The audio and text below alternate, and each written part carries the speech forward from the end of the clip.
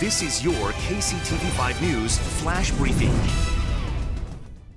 Good morning, I'm Gina Bullard. We want to get you caught up on the latest with the coronavirus outbreak. Missouri has now passed 6,300 cases with more than 240 deaths. Kansas has more than 2,400 cases and 110 deaths. A new model from Washington University suggests no state should reopen until the end of May, but several southern states still plan to do so as soon as tomorrow. Now here locally, Clay and Cass counties are shortening their stay-at-home orders. They will expire at midnight on May 3rd instead of May 15th.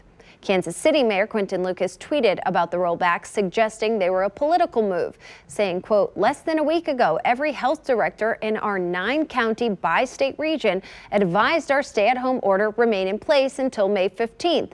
I'm not sure what has changed as a metro."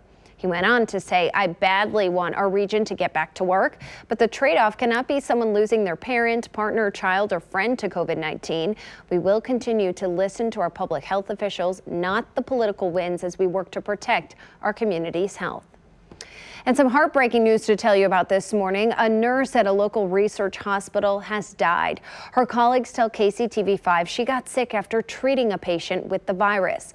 The hospital has not confirmed that. She was supposed to retire next week after 40 years of service. There will be a candlelight vigil where her fellow nurses will honor her tonight. It's at 8 o'clock at the Research Medical Center on East Meyer Boulevard. And protests against stay-at-home orders have been happening all week long. This is video from Missouri's rally on Tuesday. Today, it's apparently Kansas's turn. A rally is planned in Topeka at noon. According to an event Facebook page, many people are planning to walk around the Capitol building with signs and flags to demand that Governor Laura Kelly open back up the state. Inspections are now underway at a KCK rehab facility where 26 people have died from COVID-19. Another 91 have contracted the disease. The deaths at Riverbend Post-Acute Rehabilitation account for nearly a quarter of Kansas's deaths from the coronavirus. Riverbend provides short-term rehab for people recovering from medical issues as well as long-term care.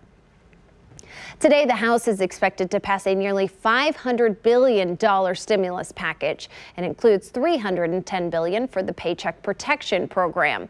Now, funding quickly ran out from the original stimulus, so many businesses who needed help, they didn't get it.